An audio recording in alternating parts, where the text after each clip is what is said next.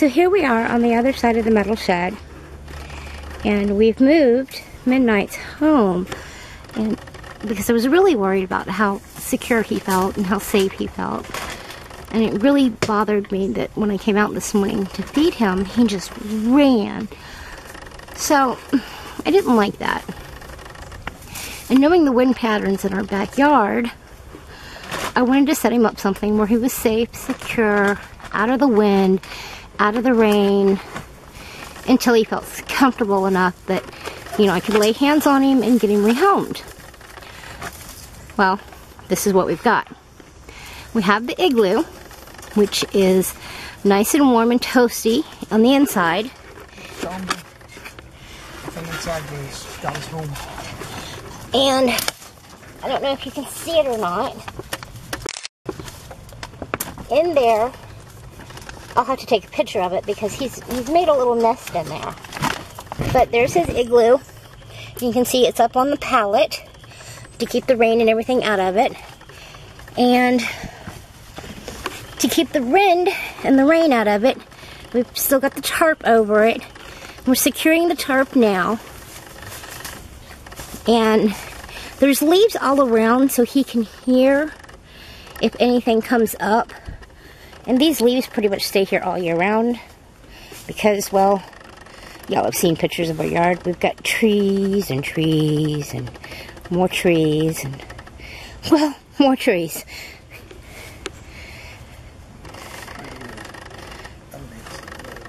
But we're going to, as Dad just said, we're going to find an way to elevate it here in the middle to make sure that the rain runs off. And it's not collecting rain and mosquitoes and all of that. Dad has secured it to the back, so the tarp is not going to run away. There it is on this side. So he's got a pretty good little setup here. It'll keep him nice and warm in the wintertime. And the wind actually comes from that direction. You can see how many trees we've got. And this is my office here. That's my office patio. There's his feeding station. And here's the metal shed. It was on the other side of the metal shed. And it looks like Dad has placed a bucket on top of Midnight's home to elevate it, elevate the tarp so it doesn't collect rain. So he will be able to hear if anything comes along, and he will be able to escape out of his house and go several different directions. He'll be able to go around the metal shed in 2 different directions. He'll be able to go out the other side of the house. He'll be able to go around my office. He'll be either direction. So I think this is a pretty safe, secure spot for him. And it's out of the wind and the rain and all of that. Because as you can see, above it, we have, oh yeah, more trees. Because, well, not only is Mom a cat lover, she's a tree hugger too. Heaven forbid. Tree hugger, cat lover, just all kinds of horrible things here.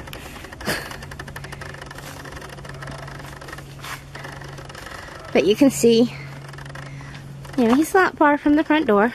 Just like 3 or 4 steps that it took for me to get there. And there's his feeding station. So he can still hear me come out. And he can come from that direction, or he can come from that direction. Either way. So I think our boy will be okay. And I don't think I will scare him anymore. You can see where he kicked out the cedar when he was scared. And I didn't like that. I don't like scaring him. Scaring him is not going to earn his trust. It's not going to get him a home where it's safe and warm. But he didn't eat all of his breakfast. And Leo didn't come eat it either.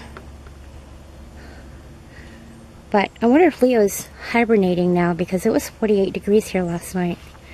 So maybe Leo's hibernating. I don't know. If anybody knows anything about turtles, hey, hit me up, because I don't know anything about Leo. Thanks.